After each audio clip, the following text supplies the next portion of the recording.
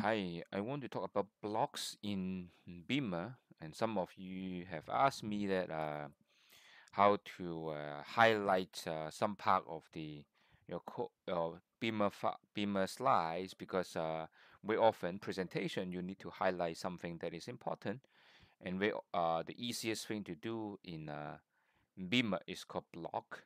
It's a rectangle shape background to make that make it highlight stand out uh, the text you want to do. What you do is you have begin block and end block, and here's a block title, and you compile it. Okay, then you can see the file is like this. You have a block title, and the you can put everything inside, right? So that, but here you cannot see any rectangle color because the background have been set white. Okay, so here you see two parts: the title and the block itself. So how to make different color?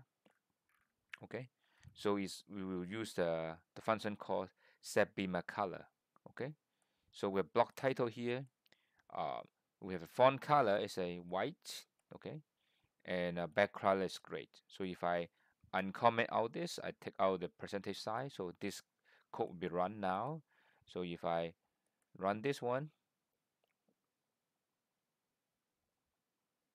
okay, you can see I have a um, background is great and the font color is white. Okay, if you don't like white color, you can have the blue color. Okay, then it will be change the color you like. Okay, but I like the white color. Okay. And the next thing to see is that there's block body, so which is uh, the content itself. So you can also set the color, the block body. You can set it to the font color is black and background is blue, but 30% blue is the transparent. Um, so just click it.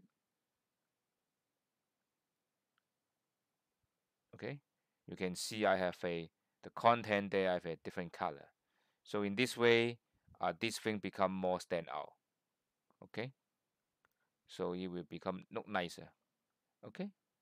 This how you can use block and change the block color to make uh, things looks good.